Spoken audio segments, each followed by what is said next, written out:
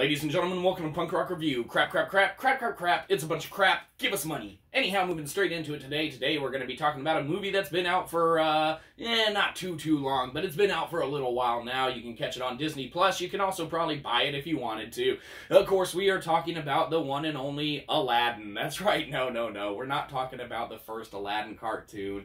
No, we're not talking about Aladdin Return of Jafar cartoon. No. No, we're talking about the live-action Aladdin that came out with the one and only, that's right, the Fresh Prince of Bel-Air. He is in it. So, Aladdin with the Fresh Prince of Bel-Air, what can be said about this one? Well, like we said, you can catch this one on, Disney Plus and everything.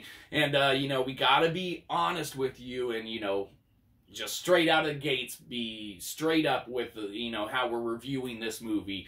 So, we watched 3/4 of it and fell asleep right up until, the ending or whatever. So, we actually didn't see the ending at all because we fell asleep. But we asked our wife how it ended, and she said it was pretty okay. So, the first 3/4 of the review are ours, and then the last 1/4 of the review, just know that that last 1/4 of the movie is okay.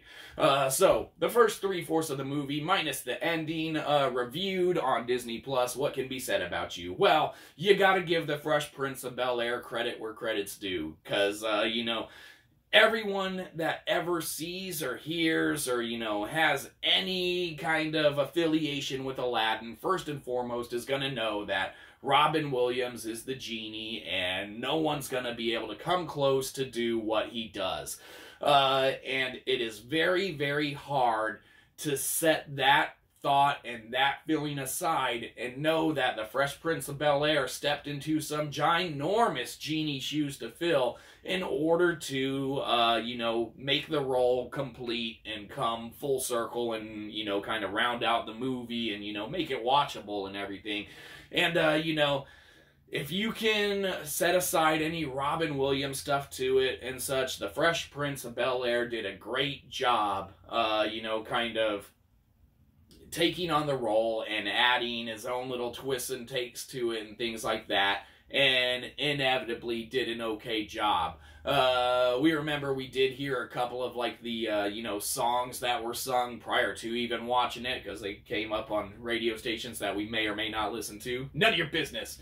But, we had heard a couple of these songs, and we're like, man, this is some garbage, Aladdin music or whatever, doesn't even come close to the original and such as far as the cartoon that came out years back, but for everything being how it is and such, it is definitely an Aladdin kind of movie watch, and it's alright. Like we said, we didn't catch the last fourth, but if you're in the mood for Aladdin, it's there. Now as far as the parts that we did watch, man, it's almost like this movie is not a movie. It's more like a play that is recorded, on a camera and then, set up to be a movie. So it's more like a pluvie, a play movie, if you would. It's more of a pluvie that you kind of watch and experience. And Disney's kind of had trouble kind of disseminating these plays to movies and such, and finding that nice balance. Even the Return of Mary Poppins, very play-esque in how it's portrayed and everything. Doesn't really seem like a movie, seems like a play. That's kind of done, but I don't know, maybe it's the musical aspect of stuff, maybe not, who cares? I don't know, you wasted 4 minutes of your life, sucker. Aladdin, the first 3/4 of it, with the last fourth being okay from what we heard. You get a good old-fashioned question mark, because who cares? That's what it gets anyway. So there you go. Give us money. Have a good one. You probably didn't. We'll catch you next time. Probably won't.